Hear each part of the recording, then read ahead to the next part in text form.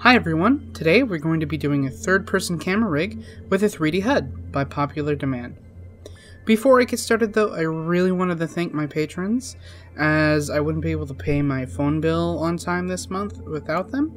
So yeah, thank you to all my patrons, and if you didn't know, I have a Patreon. This video is going to be out there a day early on my Patreon, so if you want a day early perk as well as access to my private Discord server, go ahead and check the link in the description. In the past, we have made plenty of camera rigs, and this rig isn't too different than those rigs. To understand what we are making though, I want to explain what a rig is first.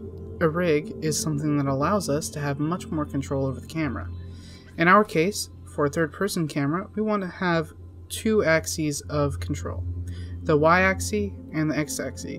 To translate this into dreams, with two axes of movement, we need two parts that move.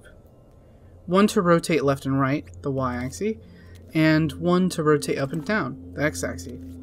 To do this, we can't just use pure logic, so we're going to need two cubes to move. Once you have one, make it not visible and non-collidable, as well as 0% dense and make it ignore gravity. Then copy it and place it a bit above the first cube. I usually use the grid to make sure the next part lines up pretty easily. Next, get a bolt connector and connect the right side of the bottom cube to the right side of the top cube. Once you've done this, we have the basic rig constructed. Next, we need to set up the actual camera. Since this rig's purpose is the 3D HUD, we need some way to represent the screen for us to put objects onto the screen. The easiest way to do this is to create a sculpt that is the exact size of the screen, then line the camera gadget up with it. Most, if not all, screens have a standard size ratio, and it is 16 by 9. So, in sculpt mode, we can turn on the grid fairly small and make a rectangle with a width of 16 ticks and a height of 9 ticks. Once you have the sculpt, you want to size it down very small, as a larger one will clip through the ground and or walls. Go ahead and give it the same properties you gave the cubes earlier. Next, we need to set up the camera gadget first, so go ahead and place a microchip on the rectangle. Then place a camera onto the microchip. We want to make sure the camera gizmo is in the center of the rectangle. I'm using the grid to do this. Next, line up the camera view to have the entire rectangle on the screen. Make sure there isn't any part of it clipping outside of the screen. Now that we have the basic HUD logic set up, go ahead and group the rectangle to the top cube and make sure it is in the center of the cube. Go ahead and move the rectangle quite some ways away from the cube, making sure it still stays on the middle of the front face of the cube. You can adjust this later, but for now, just align it by. Next is the rig logic, which is actually quite simple. Go ahead and make sure you are scoped out of the top cubes grouped, then select the top and bottom cube and group them. Then place a microchip on the bottom cube. Now, in our case, we are moving the rig dependent on the player's input. You can either use a new wireless controller sensor, or a wireless transmitter/receiver setup with the Puppet's controller sensor. I prefer using the wireless transmitters as it's cleaner. We're going to be needing the left and right stick's input for the best results closest to the Puppet camera. Make sure to use the local outputs on the third page and not the regular ones. Before we actually get started on the moving logic, let's go ahead and get the rig to follow the player. It's simple really, all we need is to use teleporter on the rig logic and tag on the player. Go ahead and align the tag's gizmo to be around the chest area on the puppet, make sure to name the tag, and set the teleporter's tag name input.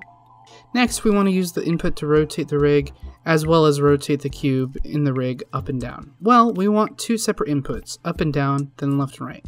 So we will need a splitter. Then to actually rotate the rig, we'll use a rotator to rotate it left and right. Since we can't use rotators in groups, we will need to animate the top cube, so grab a timeline and a timer. Go ahead and link up the X output of the splitters into the speed input of the rotator. Open the properties of the rotator and set the speed to negative 240 degrees and set the strength and dampening to 100%. Also, make sure this rotator gizmo is set up correctly so it rotates left and right.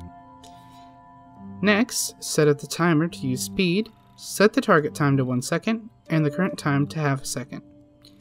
Hook up the Y input to the timer start input. Next, go ahead and open the timeline and hook up the timer output to the playhead. Use keyframes to animate the top cube to rotate up 80 degrees using the Precise Move tool, and then down 80 degrees for the other keyframe. Go ahead and set the blend mode to linear, and make the timeline length 1 second. At this point, everything should technically work. However, there are several ways we can improve it and make it more accurate to the puppet camera. One thing you may have noticed is that the left stick moves the camera way too much, as well as the camera movement is really stiff. To fix this, we can place signal manipulators between the input and the splitters. Set the fade up time and the fade down time to 0.4 seconds on both of them, or to whatever to your liking. On the left stick signal manipulator, we need to change the mode to custom remapper, then set the max output to 0.5. This will halve the speed with the left stick. Now the camera is much smoother.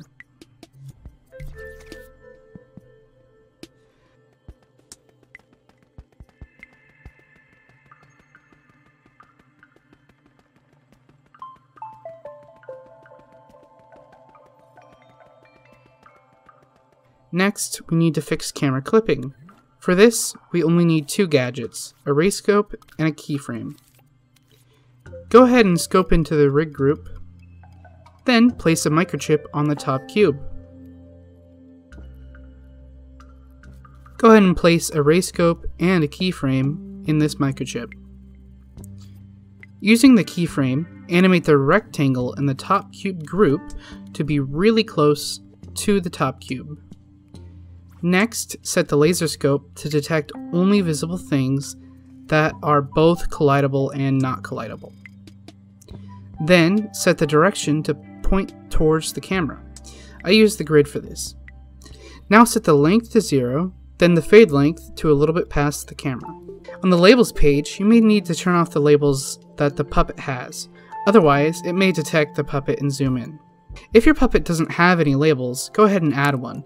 Then turn that off in the laser scope. I'm using the friend label. Plug the ray scope into the keyframe, then bam! You have a near perfect recreation of the puppet camera with a place to set up a 3D HUD.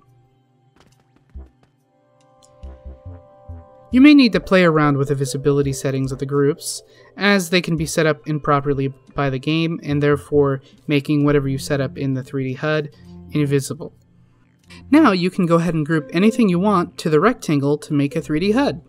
However, when you first place an object in a group with the rectangle, you will probably have to reanimate the keyframe, but after that, adding new objects will be fine.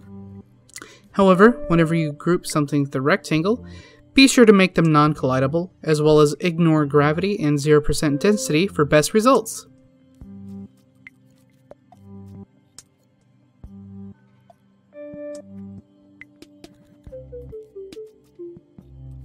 Thank you all for watching this video, and don't forget to like, comment, and subscribe. Let me know if you want to see more time lapses in the future. I also want to thank my patrons, Christian Sanchez, Derry Skolason, Dylan Woodbury, Empty Chest, Mythic Marty, Patrick Keller, William Snyder. Once again, thank you all for watching, and have a great day. Bye-bye.